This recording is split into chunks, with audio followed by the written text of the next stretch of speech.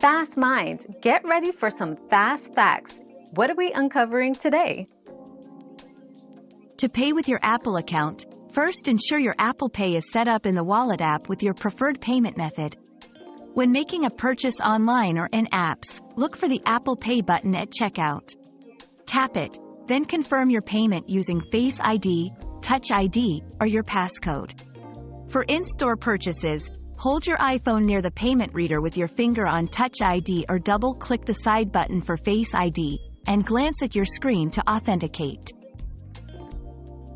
Our quest for knowledge never ends.